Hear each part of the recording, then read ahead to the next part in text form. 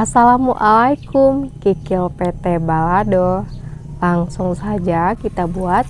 Yang pertama kita rebus air, kikil, tambahkan daun jeruk, daun salam, masak hingga matang ya. Ini ada cabe merah keriting. Kita potong-potong supaya lebih mudah untuk menggilingnya ya. Tambahkan garam, lalu giling.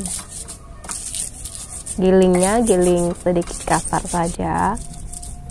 Nah, ini sudah seperti ini. Iris bawang merah, bawang putih.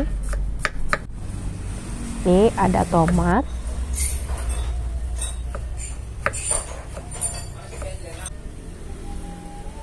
Masukkan sedikit minyak, goreng bawang merah, bawang putih,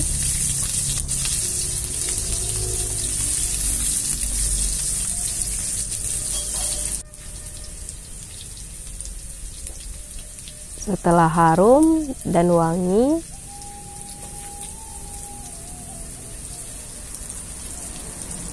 baru kita masukkan cabenya ya.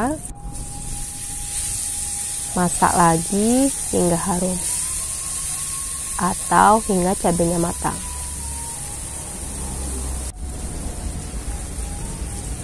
Baru masukkan kikil yang sudah kita masak. Aduk hingga rata. Nah, jika teman-teman mau tambahkan penyedap silahkan ya, tapi saya memasak tanpa penyedap rasa. Masukkan tomatnya.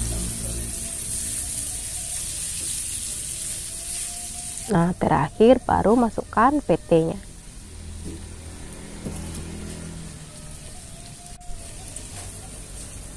Aduk lagi.